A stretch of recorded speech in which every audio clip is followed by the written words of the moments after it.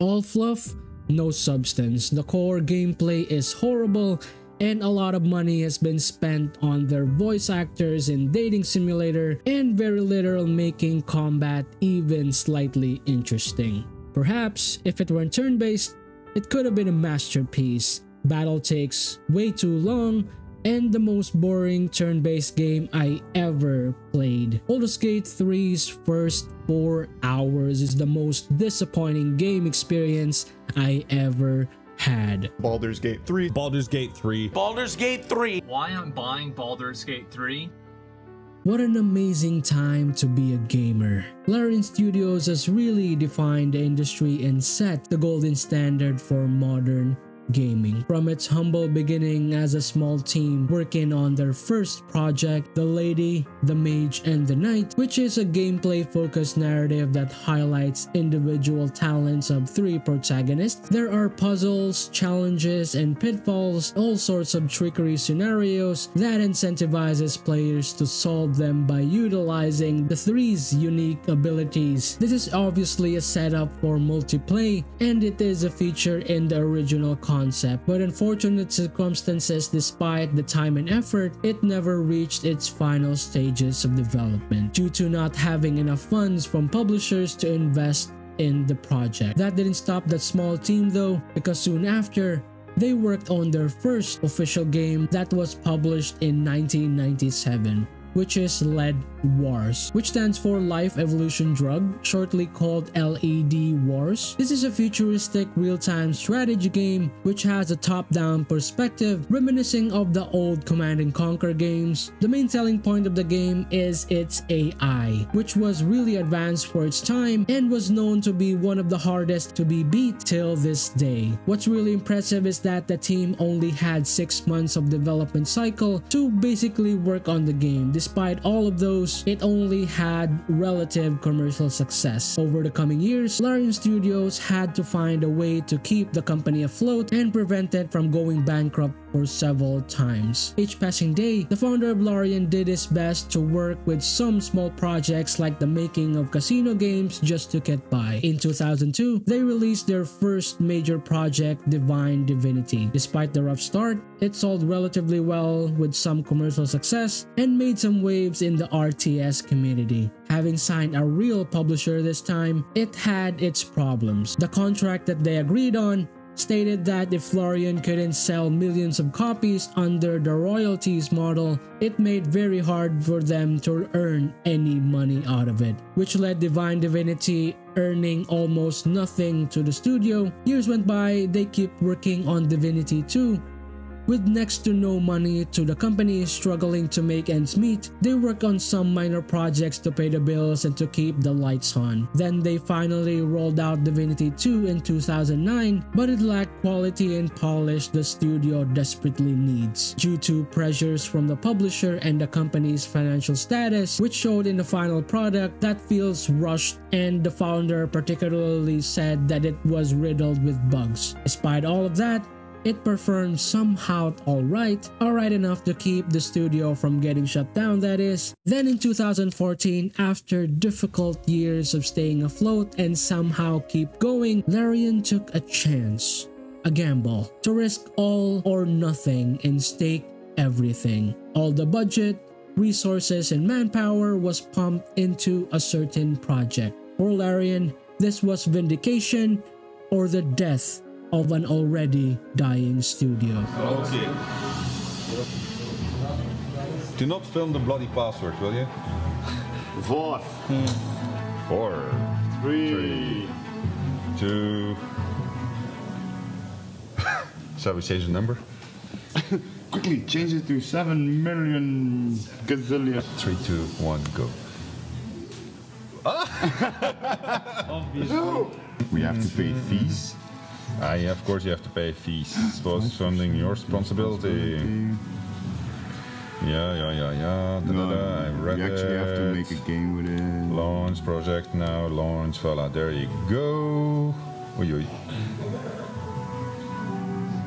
Your project has launched. It is now live on Kickstarter. And so, Divinity Original Sin was in the works. The company started to fundraise the project. I remember way back, They started looking for backers in Kickstarter, promising a real old-school CRPG experience with modern concept and ideas. To its great success, it garnered around upwards of 19k backers, shattering its original goal of $400,000. With all that hard work and determination, it all paid off. Best for my 800. I think we're going to make 800 on this. So enjoy, because this is obviously also the result of your work. If the game wouldn't look as good as it does and it would have all the features that it does, or all the design implemented, then obviously this would not be possible. That's it for the update. I hope I'll start here again when you reach our stretch goal, like in a couple of days, and then the next stretch. We're already well on our way. We're already at 2% of our stretch goal, so in less than an hour, hopefully it keeps on going up.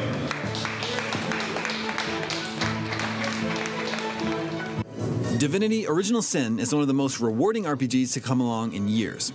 Its quests and combat compelled me to think hard about my actions and choices, which is more than I usually get to say about contemporary RPGs. Its depth, personality, and combat challenges easily allow it to hold its own against the likes of heavyweights like Dragon Age Origins. These systems invite constant experimentation throughout dozens of memorable hours of combat and cheeky storytelling, and its rich modding toolkit provides a framework for enjoyable player-made adventure for years to come. The game in its first month after release in 2014 sold around 500,000 copies. Having great success commercially finally provided a breath of fresh air financially for the team and was able to expand globally to provide for more ambitious projects in the future. In a few years' time, works on Divinity Original Sin 2 started to take off. Hi everybody, and welcome to the headquarters of our Kickstarter campaign here in Seattle, where we've been preparing for PAX Prime, and where indeed we started the Kickstarter for Divinity Original Sin 2 this morning at 6 o'clock, a time at which nobody expected that less than 12 hours later we would already have reached our goal. It went so fast that we've been caught off guard, and so we haven't been able to finish up on all the preparations for the stretch goals, but rest assured they're coming to you very soon, most likely tomorrow. We are incredibly grateful, of course. It is a fantastic result. I mean, Divinity Original Sin 1 was funded in 12 days, which was already pretty good, but this one was done in 12 hours, and it's a testimony of your love for RPGs, because we came to you with a pitch which was actually quite complex, because we were talking about adding more dialogue options and adding more origin stories, but clearly you really care about your RPGs, and so do we, so we're a good match. Thank you very much, and I hope to see you tomorrow. Take care everybody, and have a good day. The divine is dead. Have you forgotten? We are on our own. There is only us and what we can do to protect each other. What can yet be blessed can yet be restored. One way or another, Divinity will survive. Having released in 2017, it easily surpassed the great success its predecessor had in terms of sales value. Having perfected the formula of old-school CRPG with modern execution, they now set their eyes on something big. It's not only just big, it's one of the biggest. Larian Studios wanted to develop a juggernaut of a game. They saw the potential of the IP. With their industry knowledge and experience in making amazing CRPGs, this would be their next big gamble. Wizards of the Coast is the holder and proprietary owner of Baldur's Gate license. Not only that, they are also the gaming industry's juggernaut who owns D&D and Magic the Gathering, together with some other beloved IPs which garnered millions in revenue per year. This will never be easy, especially if you're planning to make the third game of its beloved Baldur's Gate franchise. What's your business today? Oh, we're here to license Baldur's Gate 3. Good luck with that. People have been trying for many years. Really? I hope you came prepared. I came prepared. Hi guys. Sven! How's it going? Good. No one told me it was going to be this kind of meeting. Well, I got a special request. Let me get out my deal maker. Well, yeah. Well, you don't need that. You don't need the armor. Well, I'd like to license Baldur's Gate 3. Why? You need the armor. Yeah, I think think you're gonna need the armor. Really? What is it gonna take? This has got to be big. I mean, this has got to be a grand adventure. Okay. It's got to be true to D&D lore. Can't have you just reinventing things when we're not looking. Okay. Players have to feel that their choices matter. It's not, it's not fake choices. It's real decisions. Yeah, got it. Player agency. And furthermore, I mean, the creativity, the freedom, the graphics. I mean, just across the board, we're gonna need to see just the best version that anyone's ever expected. We set the bar pretty high. Over delivering? Okay.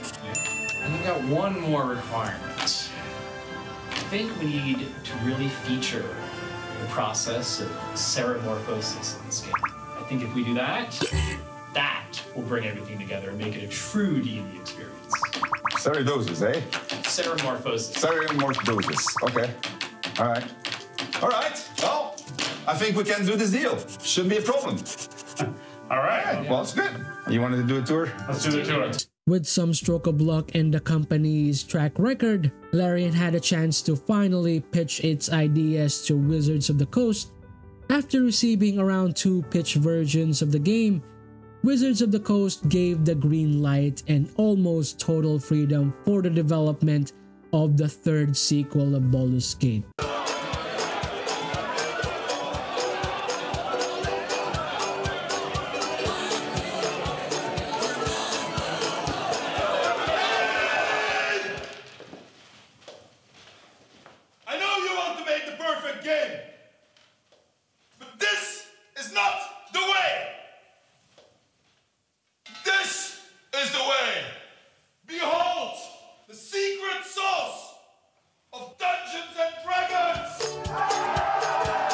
Having 6 years in development and the lengthy early access period back in 2020 came 23rd of August 2023.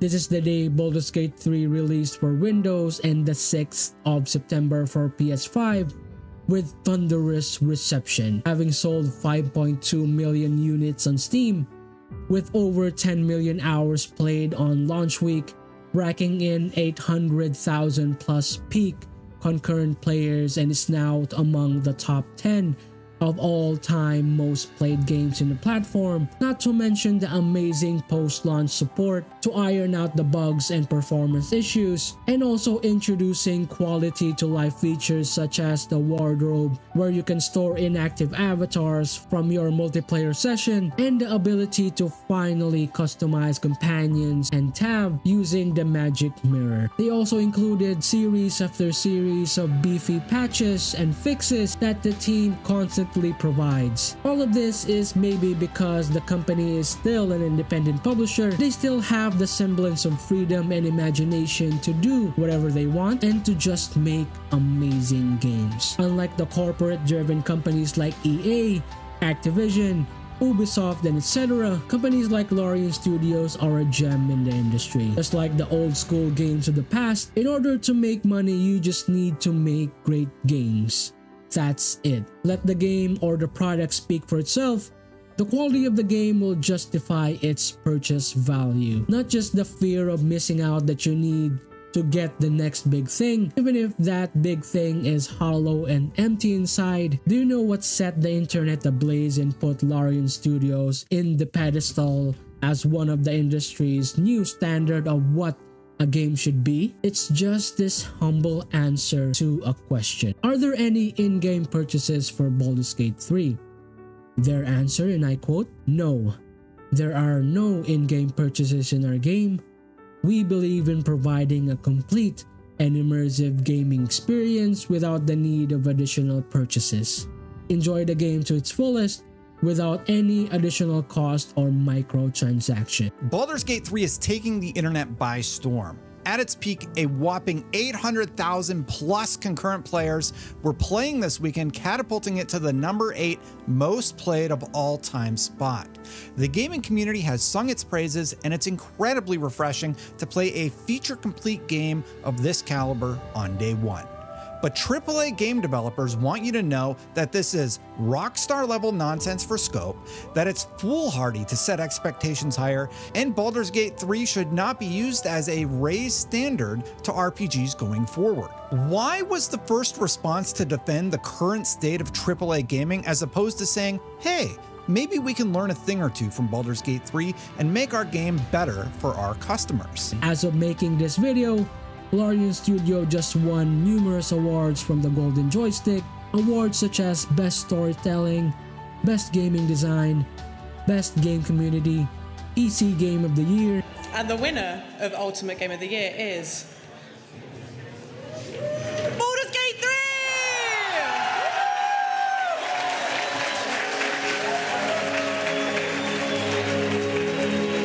3! Please welcome Larian Studios to the stage.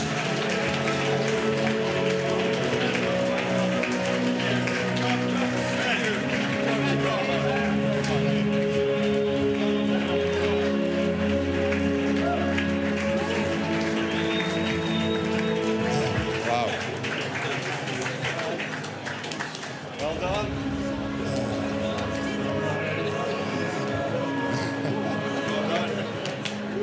Oh my God.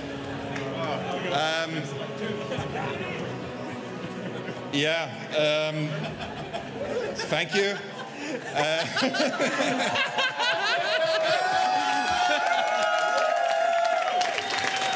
So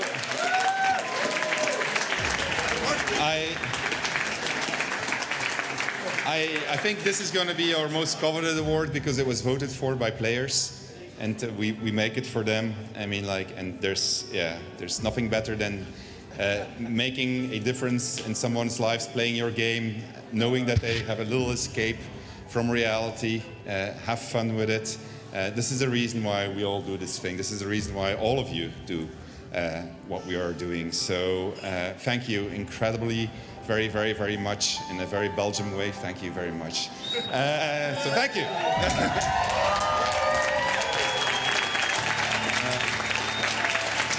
I highly doubt that that's gonna be it.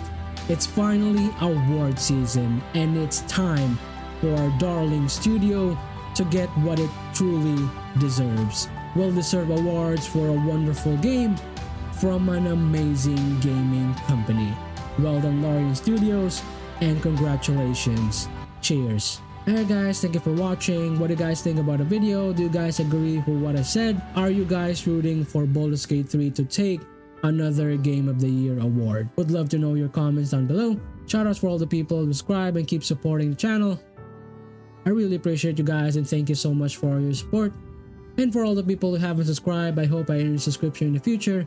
But if I earn it today, please don't hesitate to hit that subscribe button. It really helps me out a lot. And that's it for me. I hope to see you soon on the next Master Box Show. Peace out. Bye guys.